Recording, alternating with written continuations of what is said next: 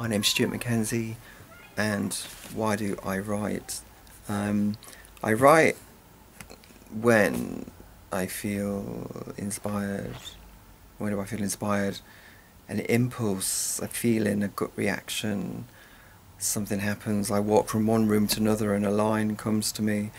I'm usually mulling over something or thinking of something much bigger and how to condense it. I write a lot on the page. I excavate. I dig around. I dig around for something that has that kind of holds the kind of emotional core of what I'm trying to express. And I don't know how it happens.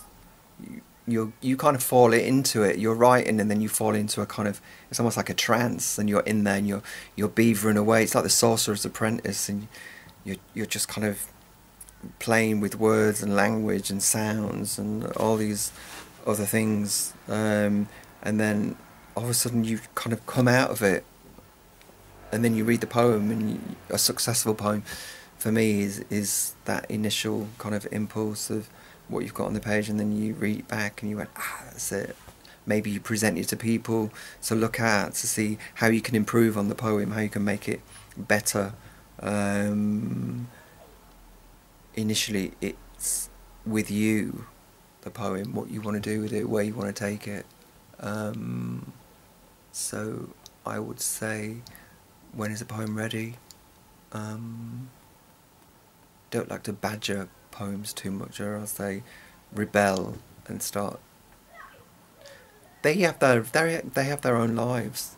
They suddenly spring into life, and that's it. I've got no control. I'm not the master of them. They're the master of me. I don't know. Perhaps maybe I need to. Whatever answer I give for writing poetry will never be the answer that I want to give.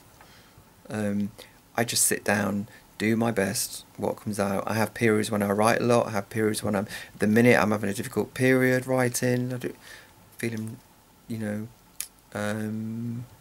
which makes me value the poems that I do write, and also the poem that I just read, which was for Allegro Poetry, which is an online journal. And looking back at that poem, I'm very happy with the outcome of it, and the sequence of it, and a few things in there I've wanted to express for a long time but didn't know how to, and I finally felt that I did that with that poem.